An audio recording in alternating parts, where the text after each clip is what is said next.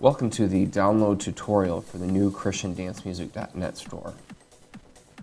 Right now we're going to take a few moments and I'm going to show you how to very easily select and add music to your cart and then go ahead and process your payment using the PayPal gateway.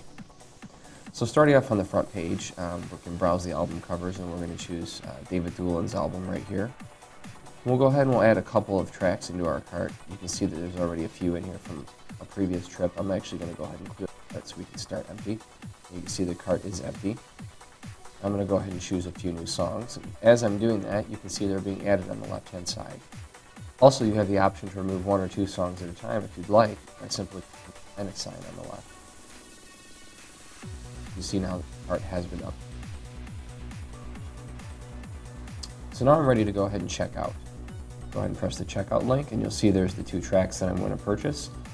It shows the price for each one, and if you scroll to the very bottom, it shows your total. If you're a first-time user of the store, you'll need to basically sign up for a new account by filling out this form right here. And what we're going to do is we're going to go ahead and put in an email address and a password. Remember, you're creating this for the very first time right now.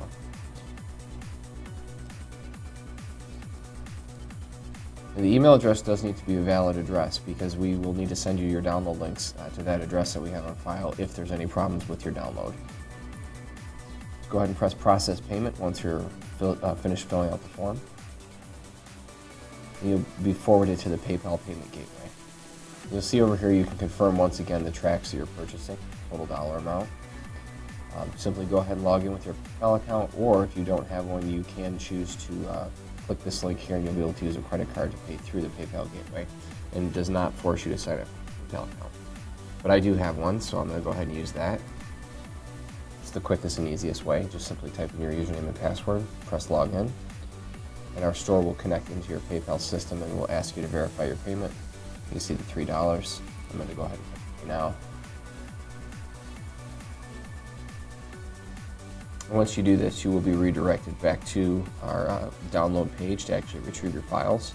If for some reason your browser doesn't redirect you can simply click the redirection link. Now you can see I've been brought back to the actual download page. Here's the two files that I've purchased. I'll go ahead and click on one. And you'll notice that at the bottom of the screen, the file does actually display, and I'm going to press on save to confirm that I want to download it. And now you can see that it is actually downloading. This essentially is how you select music from our download store and go through the purchase process. If you have any questions at all, feel free to click on the contact button and you will be taken to our contact form. Your information here, and one of our customer service representatives certainly do our best to return your email within a 24 to 48 hour period. Thank you very much.